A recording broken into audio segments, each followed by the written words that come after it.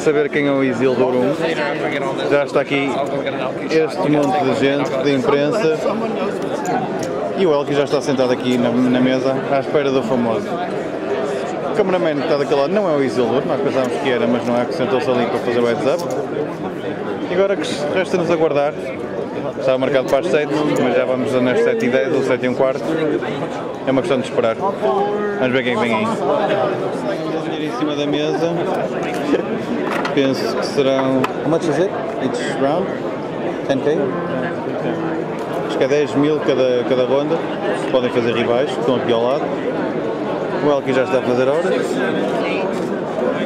E continuamos aqui todos à espera, como se nada fosse.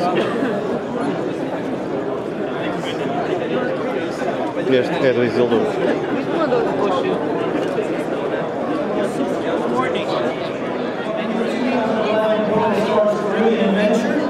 We have a very special announcement to make tonight. The poker fans around the world have been waiting more than a year to hear. When Isildur1 first began crushing online heads-up games in 2009, no one knew whether he'd be an overnight sensation or a true poker star in the making. 12 months later, it's clear that the mysterious pro, who's kept his true identity a closely guarded secret, is no flash in the pan, and he's here to stay. Isildur1 became a Team PokerStars PRO at the start of December 2010, and now, 1 month later, we are very proud and excited to unveil his true identity.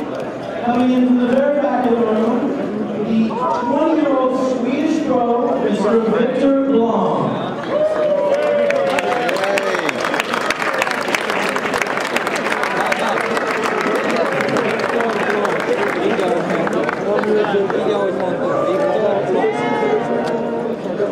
In order to introduce Isildur1 as Viktor Blom, we have a very special national here. He's going to play a maximum of 100 hands against our stud player out of France,